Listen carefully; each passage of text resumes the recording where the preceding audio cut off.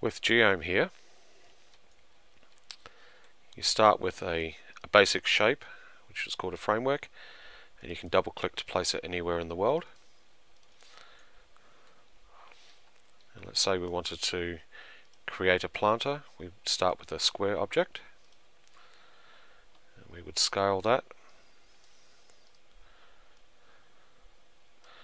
and then we would add a grid which will be positioned 1 unit higher than the last grid, and we can scale that and also move the grid up and down.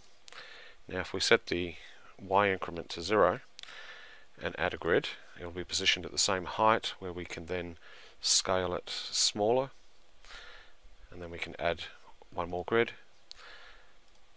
move it down and give it a quick scale. And we've got a quick planter there which we'll build.